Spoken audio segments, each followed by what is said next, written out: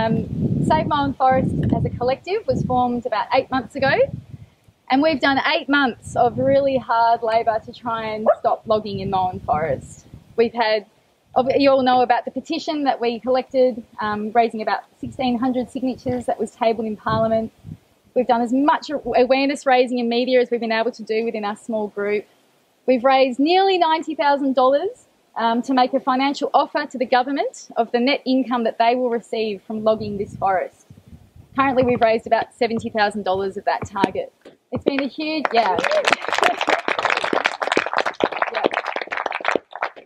We have sent numerous letters, particularly through our local member Barry House, to have a meeting with Mia Davies, the Minister of Forestry.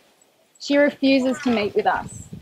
We have sent her emails, we've sent her requests for information, we've sent her department requests for information, and we're not getting the information. They are refusing to dialogue with us. It's been an extremely frustrating campaign because the government is just refusing to actually engage in discussion with us. This week, the government will consider our petition in the Standing Committee of the Environment and Public Affairs. We're calling for a comprehensive public inquiry into the logging of Mowen and a moratorium on logging until that inquiry is completed.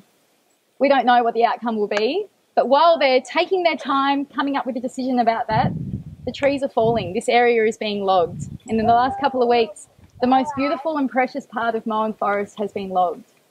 This is an area in Cell 18, which is over here. It's an area that abuts the old growth forest part of Mowen. There's this small area that has been designated old growth, and it also abuts a nature reserve. So it's been very devastating for us to see the best and most important habitat trees of this area felled while the government basically gets their shit together.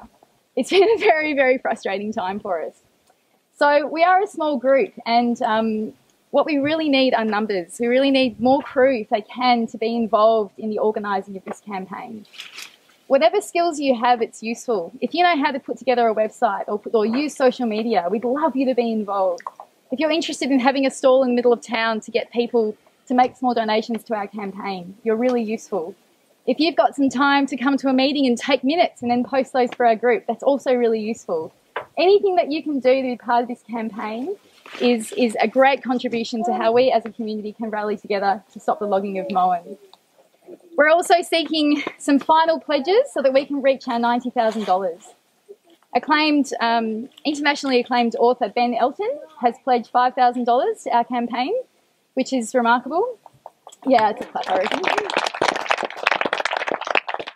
One local community member, he and his family, a young family, pledged $10,000, wow, which is huge. Yeah.